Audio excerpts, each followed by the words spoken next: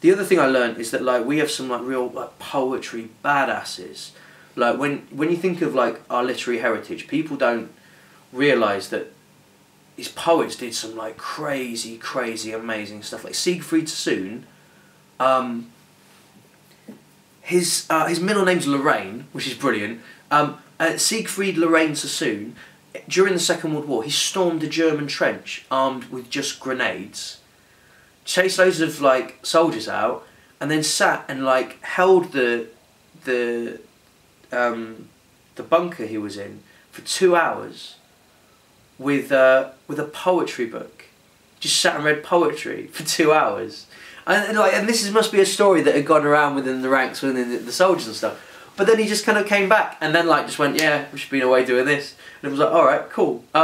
Like crazy, like amazing stuff. He left the army, had all these affairs with different men and women. He did whatever he wanted to do, and during that time, that was hugely controversial. But the guy was like amazing. Like you know, Byron like was told he couldn't have a dog when he went to university, so he got a bear because he didn't say anything in the rules about not having a bear. Lived with a bear like in his halls at university. Now, I don't really know what like the RSPCA would say about that nowadays, but you've got to acknowledge that that's pretty...